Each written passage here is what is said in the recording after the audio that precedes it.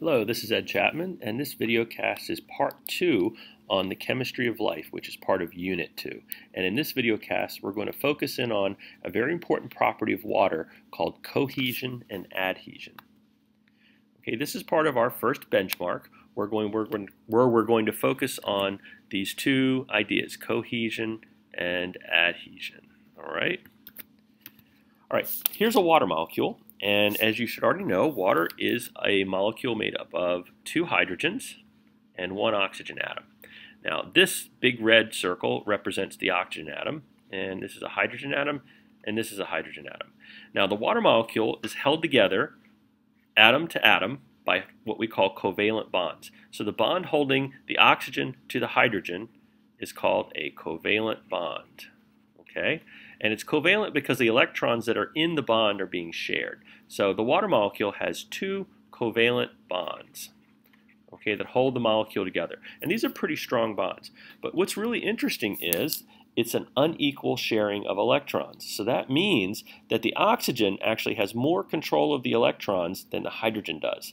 So this means that it's what we call a polar covalent bond.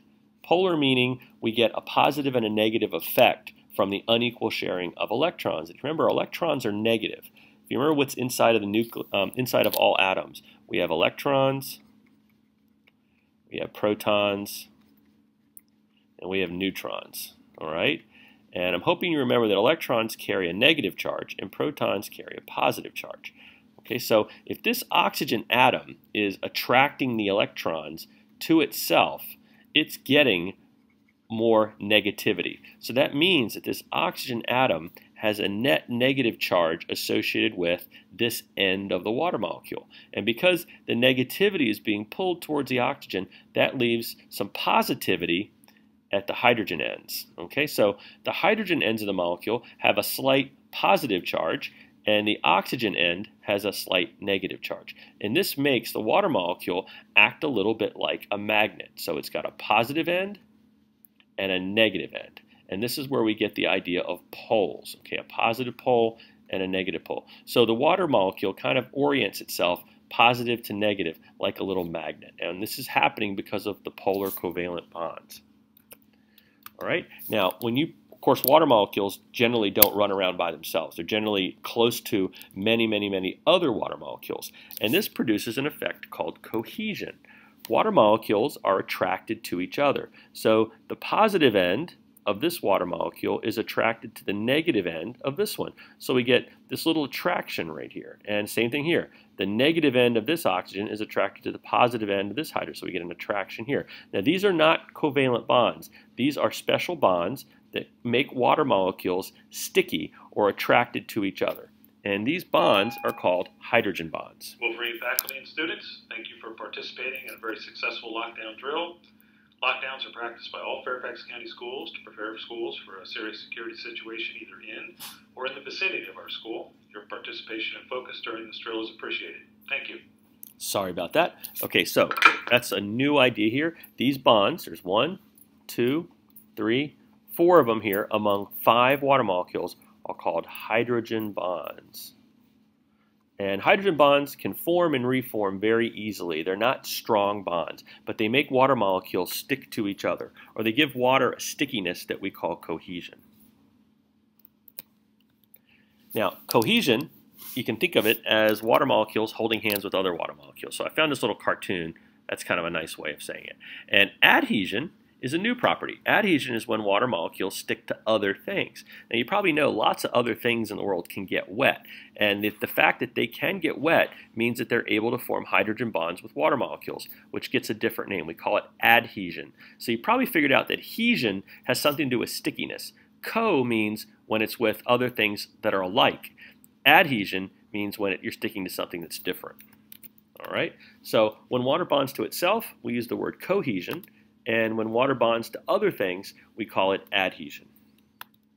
Okay, here's some pictures of cohesion and adhesion. Here we have some water on a surface that isn't absorbing the water, and you can see that the water molecules are sticking to each other, and the hydrogen bonds are pulling the quantity of water into the most compact shape possible, which is a sphere. Now, of course, it's flattened because gravity is pulling the water down. But if you go to a situation where it's not as much gravity like in space. You can actually get water floating around in spheres. And there's some really cool videos on YouTube of what water does in space. It tends to float around in these globs that are very spherical in shape. That's caused by all the cohesive forces of the hydrogen bonds pulling all the water molecules as close together as possible. Okay, here's some pictures that I'm hoping will show you the idea of adhesion.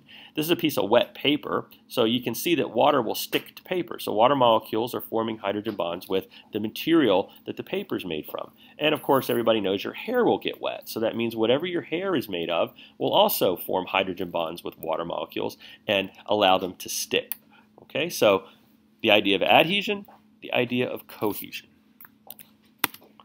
All right, now, when things get wet and form hydrogen bonds, we say that those things are hydrophilic, which means they attract water. Okay, the word hydrophilic means water-loving. And some common examples of hydrophilic materials are paper, hair, glass, soil, cotton, and so on. Anything that will absorb water and get wet, we say that it's hydrophilic. All right?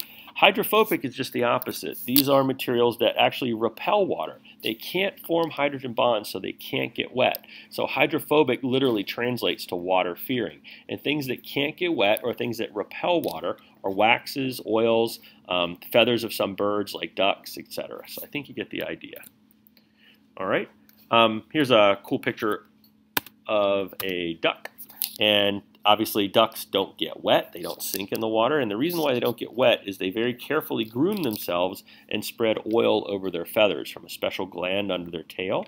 And as long as a duck can keep its feathers oily, it won't get wet. So if it won't get wet, it can't get cold. And so ducks can actually float around in really, really cold water and not get hypothermia because their bodies don't get wet because of their hydrophobic feathers. All right, part 3 is going to be about surface tension and capillary action. Thanks for listening.